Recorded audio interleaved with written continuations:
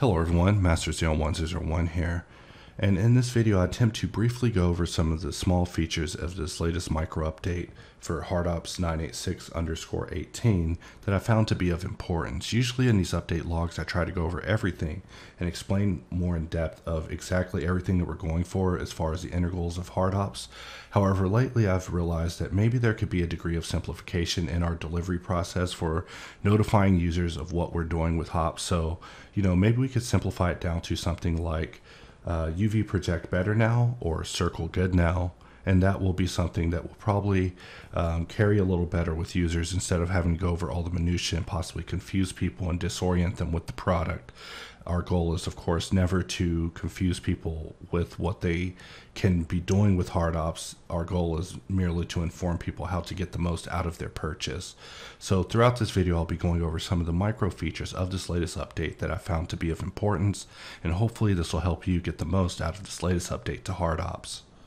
Whenever it comes to HardOps and Circle, there's always been a dependency on this add-on called Loop Tools. That's a fantastic tool that I can't recommend enough, and it's also built into Blender. However, it's always required that this was enabled in order to use Circle. I'm happy to announce that with this version of HardOps that if you happen to not have Loop Tools enabled and you attempt to perform a circle as you see me doing here, you'll still be able to perform the action by pressing Q in edit mode and going into the circle. This circle actually uses a different algorithm altogether, so it should respond completely different. However, there are some differences that are worth taking into consideration. This isn't to say that you should just not use loop tools. I'll press F4, bring up my preferences, and enable loop tools, and we can go back into the classic circle, which I feel is actually a lot faster. However, if you want to play with both of them, the tooltip has also been expanded to let you know that shift clicking will use the new circle method if you have both tools enabled, allowing you to get circles like this on the fly. And some of the added benefits is that normally circle would actually fail in scenarios like this. With alternative circle, you can actually get circles on very strange surfaces, which can get some really interesting results. So for that reason, this has been added to HardOps. So if I were to take this cube and delete it, and then go under File and choose Import Images as Planes, we can go to my Images directory and import this image as a plane. And now that we have this image in the scene, we do have the HardOps option of pressing Alt-V and turning on Solid Texture Toggle to see the object as an option. And now we can actually get in here and begin modifying this shape. And so, things are usually pretty hunky-dory when it comes to modeling from ref. I'll start tracing around things using the knife rather inaccurately, knowing that I can just adjust things after the fact in order to get it just the way I want. But really this is just an example for the purposes of demonstration, so we'll just jump to the end. I'm just tracing this gun, and so if I were to decide that I wanted to bevel this point, everything's fine. But if I have to move these points in order to get it to go exactly where I want, things start to get a little bit trickier with my mesh. So I'm not able to get the absolute perfect result that I want by being able to model at the same time that I'm also referencing it at the same time. I could just have the image behind it and be modeling a mesh like proper, but I'm determined to make it work the way that I'm showing. So for that reason, UV Project has also received an improvement this version. So I'll just Shift A, add a plane. And if we go under UV Project, we can hover over and look at the tooltip, which I'll take a screenshot of. And if we look at UV Project, we see that Control Shift will allow you to load a custom grid image. And so we're going to do that and jump to the same directory that we were in before. Maybe recall my clipboard, and we'll just bring up that same image. And now we've added it via a UV Project modifier. And so you may be thinking, why even bother doing this when you could have done it the way you were showing previously? In that case, I don't think you were paying very much attention. But continuing, we will go into Knife and press K and just perform the same actions. However, this time just know, spoiler alert, that I'll be able to do everything that I endeavored to do with this without the mesh getting all wonky when I make movement. And that's because there's a modifier projecting it, allowing me to basically have my way with this mesh the way that I need to in order to get this completed. So we're just jumping this up, and I'll just join the points there. And really, we don't even need the background anymore for this. We can just get rid of it. And I'm just going to press Control B. In fact, let's bring the background back. We do want to see the image around it. So now you can see I'm able to bevel things and move points around a little more accurately while still having the reference adhere to basically what we want. So I just found it to be an interesting way to use the UV project modifier. So I asked that it was expanded upon in this regard. There's also been some additional improvements with it as well, where you can now consolidate them. But I just wanted to show this particular scenario in which I just have been just modeling gun handles based off of references, just kind of doing a study of references themselves and how maybe we could make it more handy for users to get the job done. So here I am just continuing to bevel, cutting things out ever so slightly, and you know, we're really just rushing through this at the speed of light. But you know, time considered, how did I do? For me, I think, you know, this is enough of a gun that I can get in here and put a solidify modifier on it, maybe put it before, and we could just keep working in this regard. I could press Alt V and turn off solid texture toggle, and we have the piece that we're dealing with. But I just wanted to show how we've expanded on UV project to be a little bit more useful in terms of being a reference object as well. Of course, when you add UV project, it's also parented to the object, so it lets you move it around a lot easier. Another thing about UV project I want to show before I close this section out is that let's say that we have multiple cubes, and each of these cubes has a UV project. We select each of them. In fact, let's select it and shift click to put a good UV project on it. I'm going to select all these empties, remove it, and we're just going to shift click it again. And shift clicking it will put a grid material on at the same time. So I'm able to scale each of these triplanar empties to get different mappings for each of them. However, if I wanted to consolidate these all under one, I could select each of these, then the main object, press Q, and under UV project we also see that control clicking it will copy to the active. So that means that now all of these are consolidated under this one. We don't yet remove the empties. I felt that, you know, we could leave that to the users to deal with, but in fact we want to deselect that one, and that's it in a nutshell. UV project has been expanded to allow for consolidation in addition to being able to use it for support of reference images.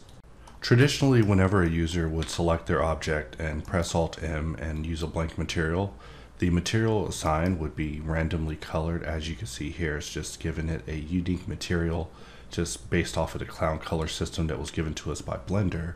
However, under the opt-ins panel, you can now choose, let's see, matte color similar to viewport, and this will actually make it where whenever you go under blank material, it will assign it to have the exact same color in the viewport as it does in the render. And this can be helpful for a variety of reasons. However, sometimes I find that it makes my viewports a little sad and depressing.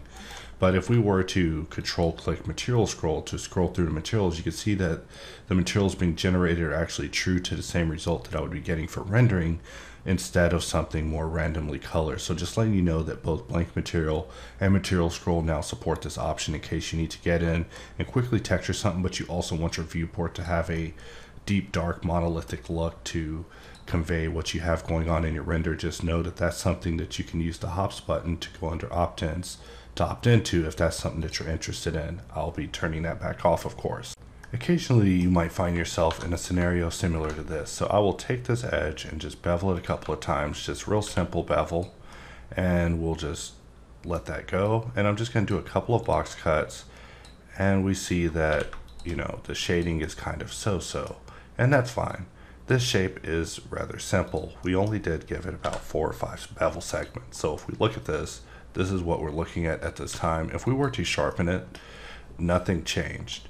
However, sometimes when it comes to adding additional levels of detail and geometry or smoothing, that's where you would want to use subdivision. And new to this version, alt-clicking subdivision will actually add a subdivision modifier at the beginning of your stack instead of at the end. So keep in mind that this mesh has a degree of sharpening on it, and that's because in the Control _ helper under sharp options, I have that specified under apply crease under my sharp options.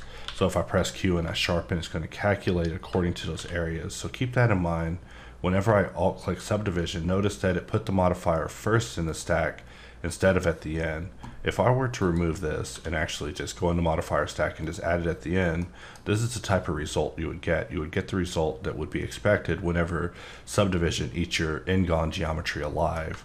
So there are times where you may want to actually smooth your mesh before the booleans get to it, and for that reason, alt-clicking subdivision will now place it first in your modifier stack. Selection of Boolean is an edit mode tool that you can access in edit mode via the Q menu. It's one of our ST3 tools. However, you're also able to access it under the Boolean submenu because it is a Boolean behavior. And basically, whatever you have selected, whenever you go under selection of Boolean, it will allow you to inset, and then you can click to extrude, and then when you finish, you are left with a Boolean. Previously, if you were to change your collection to only be collection 1, or even disable the cutters collection and attempt to use selection of Boolean with your cutters collection disabled, it will result in a visual error that would make you unable to complete the operation. So thanks to the same collection overhauls that recently took place in Box Cutter 717, HardOps is also now able to support collections a lot better than it used to, allowing users to have their collections disabled or turned off and still be able to use tools that utilize cutter collections and their visibility in order to operate properly still to their fullest without running into issues. So just letting you know that selection of Boolean, very minor change to improve its usability, but still pretty major in the regards of making it completely usable.